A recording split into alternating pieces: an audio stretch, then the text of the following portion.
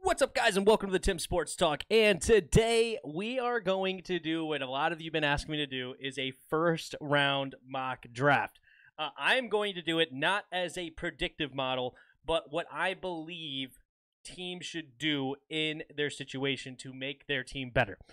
So that's how I'm looking at this, not as in I think this is necessarily going to happen, because a lot of teams will do crazy things that will surprise you, but that's how I'm going to do it. Okay, we're just going to do round one. We're going to select all the teams, and let's draft. All right. Got to get your Reese's. Reese's very good. One a day keeps the doctor away, right? No, oh wait, that's apples. Okay, here we go. So this is how I believe each team should draft. I'm also not going to do any trades, okay? So no trades. It's just going to be where everybody is and what players they should take. We'll go through the first ones, a couple easy. Of course, you got Trevor Lawrence, number one. Even though I may think Zach Wilson might be a little bit better, but that's okay. Trevor Lawrence, that's their guy. They're going to take him, and I think that makes sense. Zach Wilson, number two. I think he has the Pat Mahomes gene. I think he's fantastic. The arm is through the roof. Got to go number two. San Francisco, that's the big one that everybody's weird about and don't know where they're going to go. Apparently, we know they're going quarterback, but who? I say it's obvious, Justin Fields. You got to take Justin Fields. No questions asked, of course. And that's I just don't think that there's any really thing that makes sense. A lot of people think that maybe Atlanta would take a quarterback. I don't think that they should take a quarterback. Matt Ryan should have another good 5 years in him. He's still a really good quarterback. Not a top-tier quarterback, but really good. Puts up the numbers, so they're not going to go there. I think they're going to go Kyle Pitts. Kyle Pitts, the best player in this draft, in my opinion. I think he's through the roof.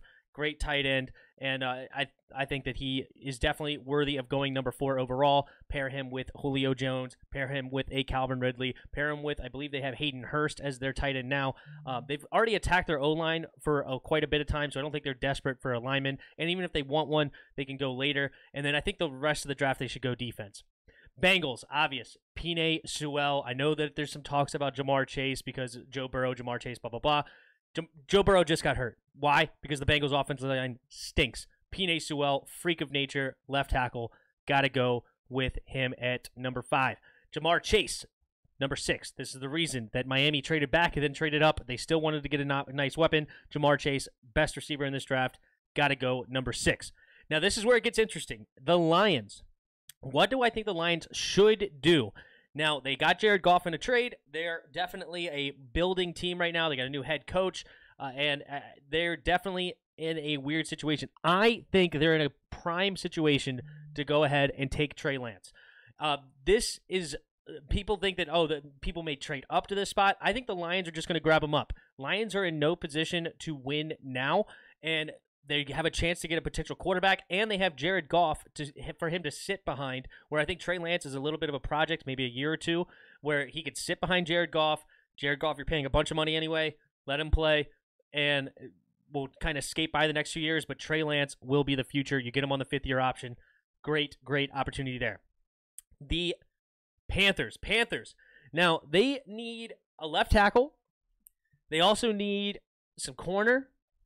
And I think they need, those are like the 2 main needs I know. And also, I wouldn't hate if they went this guy let's see. This one's going to get a little bit weird, a little bit tough. Who do you want as the Panthers? I think the Panthers should go ahead and just take the best player available in this spot. And who's a freak? They could still get a left tackle later. And that's Micah Parsons. He's just an athletic beast. He'd probably go number 4 if it wasn't for the off-the-field issues. But Micah Parsons, absolutely monster, and definitely worthy of pick number 8. The Broncos. Some people think that Broncos might go quarterback. I think that's ridiculous. I like Drew Lock. They have to go Rashawn Slater. They have to start beefing up that O-line to give Drew Lock some time. Cortland Sutton's going to come back for Drew Lock. I think Rashawn Slater makes a ton of sense. Now, the Cowboys. They wanted Kyle Pitts. They couldn't go up and get him because we're not trading in this one. They already got their quarterback. Their offense is pretty set. They have an aging offensive line, but I don't think they go O-line in here. I think they're going to go corner, and it's actually going to be somebody kind of surprising. And I think they go Caleb Farley. Caleb Farley, I think, is the best corner in this draft. It's really just the back that's the problem, but he got cleared by the doctors. I think Caleb Farley is clearly the best one-on-one corner in this draft. I think they go ahead and reach up for Farley. All right. Keeping it going with the Giants. Giants are another situation that's very, very interesting. Some people have them taking a receiver, but they are pretty darn stacked at receiver. I like Sterling Shepard. I like Darius Slayton. And then they just got Kenny Galladay. Do they still want to go receiver? That's the interesting question mark. They also got Andrew Thomas as a tackle last year, so I don't know if they're going to go tackle. They got James Bradbury. The corners are not necessarily huge. I think they should go. This is tough. This is tough, right? Because you got some interesting receivers in this. This is like, because they're a team that is kind of built to win now, and they just have to win the quarterback. They have to get the quarterback right, and if Daniel Jones can show up at all, they're a really, really good squad. Because they're going to get Saquon Barkley back. They got a better receiver. The offensive line will have another year. I think, and the defense was really, really good last year. Blake Martinez. They did lose their D tackle, which kind of makes me want to take Barmore, but I don't think Barmore can go pick number 11. This is tough. This is a really tough pick. If I was the Giants, who would I go here? I think if I was the Giants, I would take, I'm thinking either edge rusher or Elijah Vera Tucker. Keep on getting that protection for Daniel Jones, or add another rusher to get to after the quarterback, I think is the ticket. And I'm going to go edge. I think the edge, I'm going to go Ojulari. I think that Ojulari will definitely help their defense continue to get better. They already have Lawrence. They lost their D tackle in Dalvin Tomlinson. They got another good rusher, and I can't think of his name, but I think adding depth at that position helps a team like this that could make the playoffs potentially and do really well. All right, so that's interesting. This one is obvious. They got to go Devontae Smith for the Eagles. They keep trying to hit receiver over and over again, and the receivers continue to keep on stinking it up. They got to get Jalen Hurts a weapon.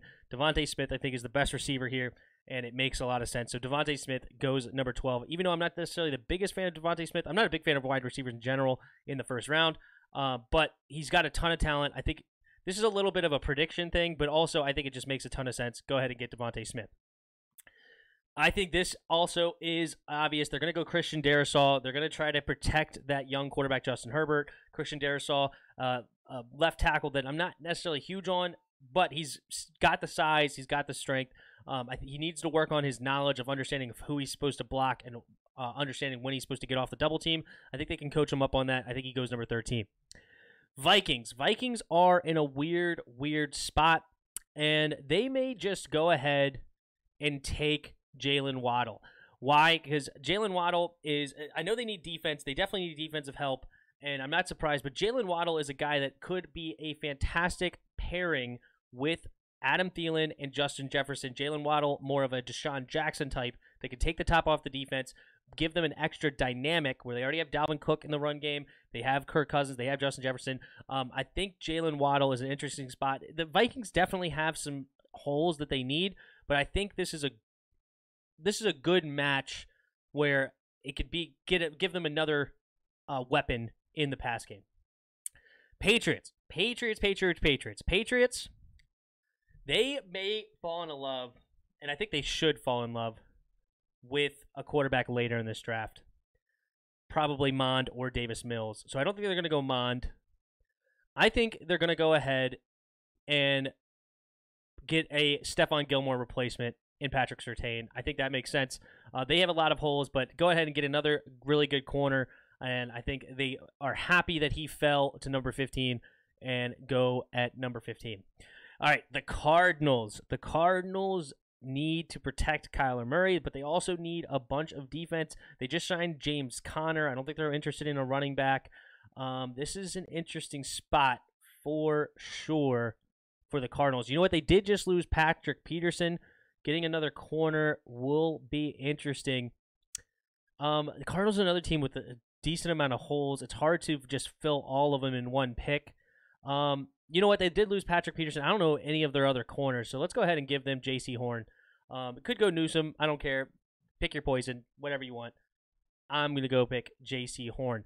I think the Raiders should go ahead and get a nice defensive weapon in JOK.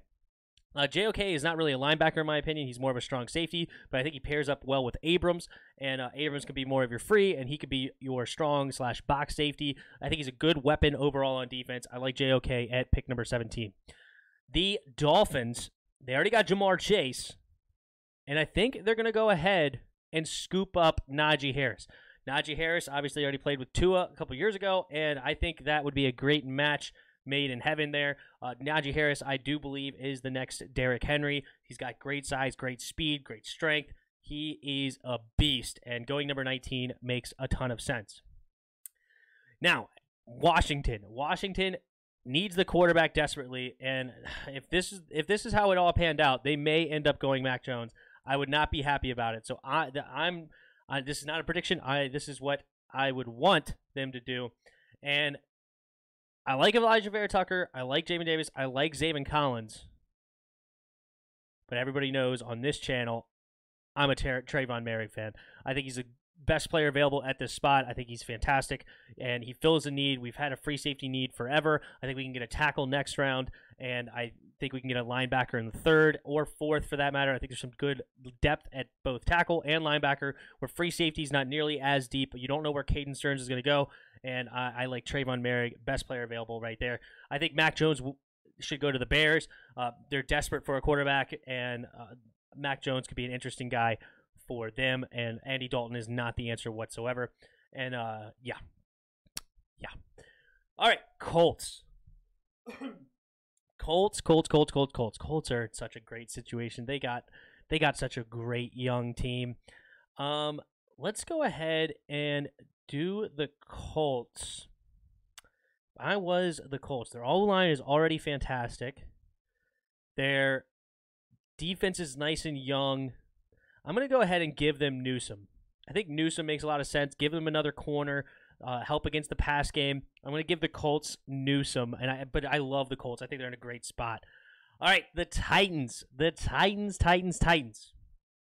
Titans went left tackle last year, and they already got rid of him, and it did not work out.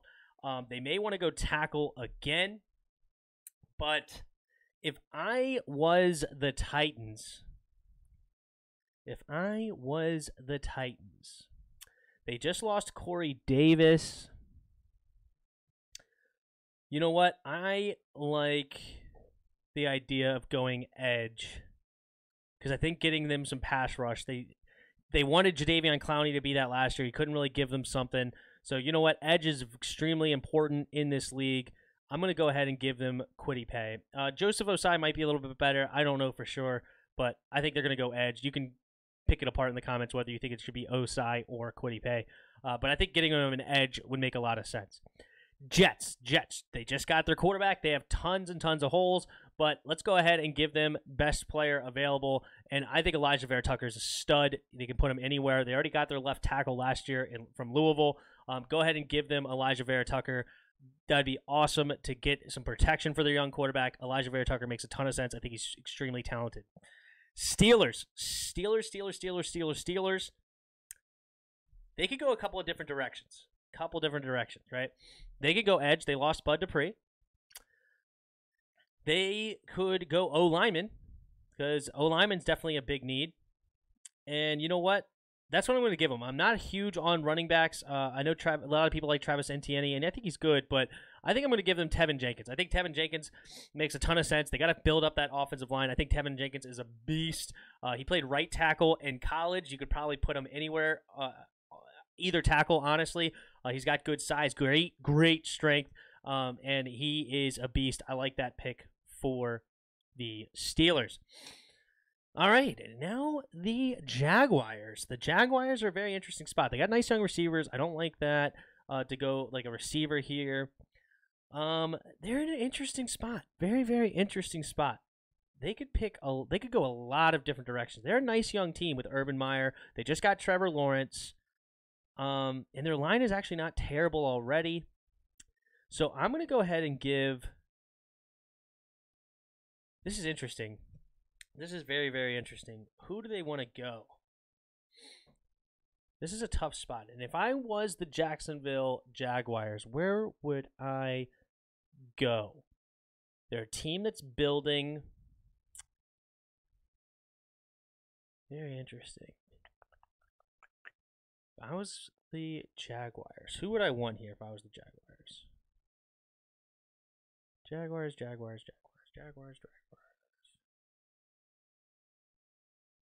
You know what? I'm going to go ahead and take edge. Defensive line and offensive line is extremely important, and they're a team that's building. They just got their quarterback. Let's go ahead and give them another edge rusher to help get after the other team's quarterback. I don't think they're in a position where they're very, really filling some interest, like some holes or whatnot. As far as they're not like one or two pieces away. So let's go ahead and just beef up that D line and go from there. This one, Browns, makes a ton of sense. Go Zaven Collins. Zaven Collins has a ton of upside, and pick number 26 makes a ton of sense. They also need linebackers desperately, and they're a team that could definitely win now, and Zaven Collins could be a great addition. Ravens. They need receivers desperately for Lamar. And do you go Bateman or do you go Terrence Marshall? Do you go Bateman or Terrence Marshall? I honestly think that Terrence Marshall has a little bit more upside. I think so. I'm going to go ahead and give him Terrence Marshall. I think they need to get a receiver here. They got to beef it up. They got to do something. And they've tried with Marquise Brown. I think they're going to go ahead and go Terrence Marshall this time and enjoy it. All right, Saints. Saints need a quarterback as well, but they have Jameis, so they could rock with him. Who did they lose? They did lose a corner. Is there any good corners left? Maybe Melifonwu. Maybe. Let's see here. Who else did they lose? I don't know. It's interesting because I know they lost Janoris Jenkins. We're pick number 28 right now. They already have Demario Davis. They got Cameron Jordan's getting older. O-line's really good already. Tough one here. I'm going to go ahead and give them...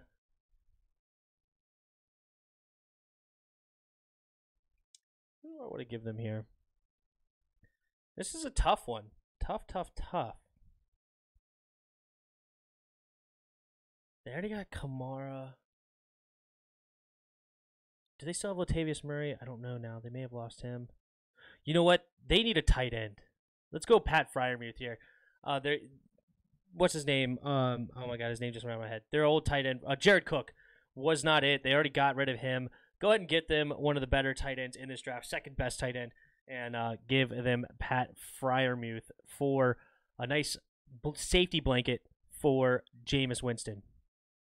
All right, Green Bay Packers. Green Bay Packers, everybody's desperately begging them to give them a receiver to pair up with Davante Adams.